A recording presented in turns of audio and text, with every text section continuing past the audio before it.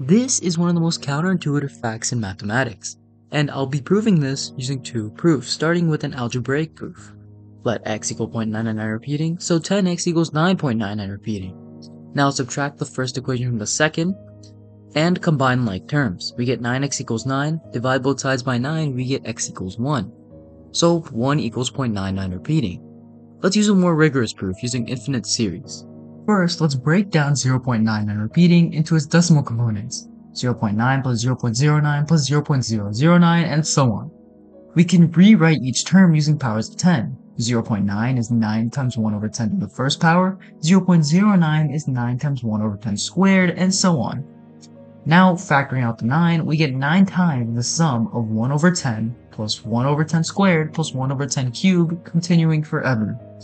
This is a geometric series, and we can rewrite this using sigma notation. So this becomes 9 times the sum of n equals 1 to infinity of 1 over 10 to the n. Now we can rewrite this as 9 times the sum of 1/10 to the power of n to make it fit in the geometric series format. Now we can apply the formula for a geometric series, which states that the sum from n equals 1 to infinity of r to the n equals r over 1 minus r, when the absolute value of r is less than 1. Since r is 1/10, this condition is met, so we can apply the formula. We get 9 times 1/10 over 1 minus 1/10, and simplifying this gives us 9 times 1/10 over 9/10.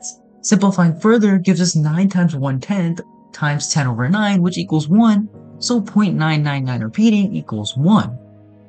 0.99 repeating isn't an approximation for 1, it's exactly 1. Want me to explain more math topics? Let me know in the comments.